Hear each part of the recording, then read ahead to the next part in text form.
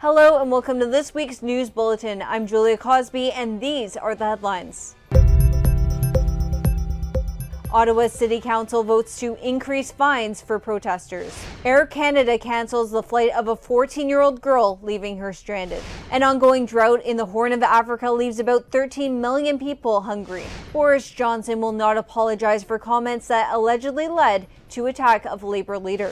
Venezuela calls for an investigation after a baby is killed on a migrant boat.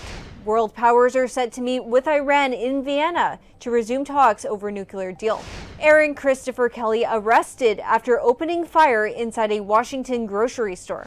Retired Pope Emeritus Benedict XVI asks for forgiveness, but many respond that it will not be given.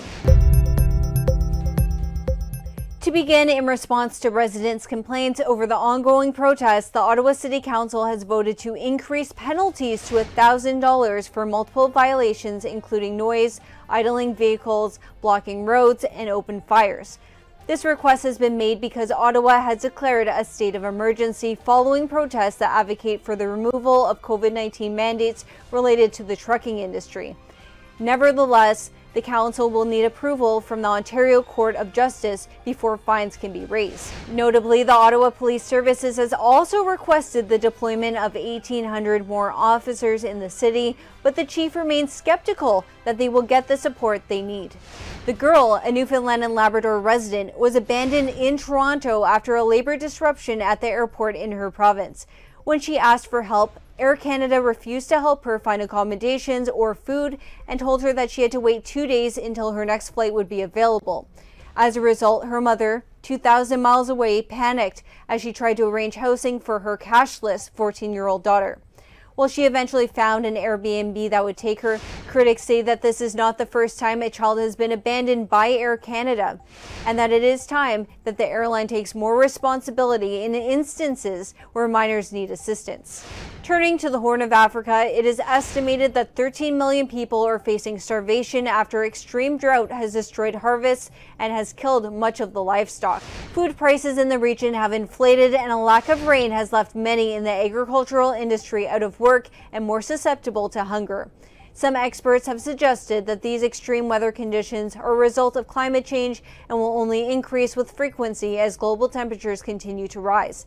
Advocates for the region are calling on urgent humanitarian aid for people affected. In the UK, Prime Minister Boris Johnson's spokesperson said that the Prime Minister will not apologise to Labour leader Keir Starmer for comments made in the House of Commons, accusing Starmer for failing to prosecute infamous sex offender Jamie Savile. It has been suggested that these comments may have led to a mob of protesters swarming the Labour leader while hurling insults related to Johnson's comments, and allegedly one demonstrator carried a noose. Johnson's spokesperson says that the Prime Minister has already clarified the remarks that Starmer himself is not individually responsible for the Savile case. If a sector of British society continues to misinterpret these comments, the spokesperson said, they are a tiny minority and the Prime Minister is not responsible. After months of deceit and deception, the pathetic spectacle of a man who's run out of road. His defence that he didn't realise he was at a party. It is so ridiculous that it's actually offensive to the British public. He's finally been forced to admit what everyone knew, that when the whole country was locked down, he was hosting boozy parties in Downing Street. Yes. Is he now going to do the decent thing and resign? I appreciate the point that he's making about the event that I attended. I want to repeat that I thought it was a work event, and Mrs. Speaker, I regret very much that we did not do things differently that evening, Mrs. Speaker, as I've said, and I take responsibility and I apologise, Mr. Speaker. But as for his political point, I don't think that he should preempt the outcome of the inquiry. In other news, Venezuela is calling for an investigation to be launched into the events that led to a Coast Guard in Trinidad and Tobago killing a baby after shooting at a migrant boat.